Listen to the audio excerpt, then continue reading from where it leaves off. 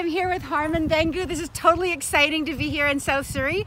The election's next Saturday, but to see the response at the doors, people are so grateful for a change that they can really stand for a true Conservative candidate. So Harman, we're proud of you. Thank you for running. Well, thank you for having my back and supporting me all along. It's going to be fun. Have a great day, everyone. Vote for Harman. Vote Conservative. Woohoo!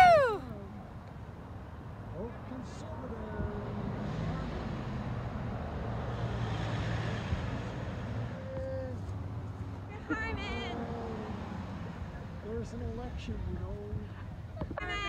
Go Harman! Go Daddy, go! Go Conservative! Buddy, Harman's got pizza for us all. Hey, Courtney? Pizza! Yum! Freedom for all.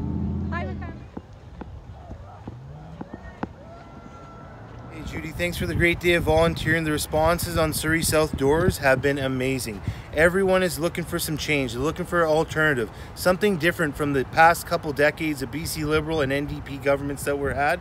How was your day? It was fun. People had a great time. The kids had a great time, and the kids love to be part of changing the future. And the parents were so grateful.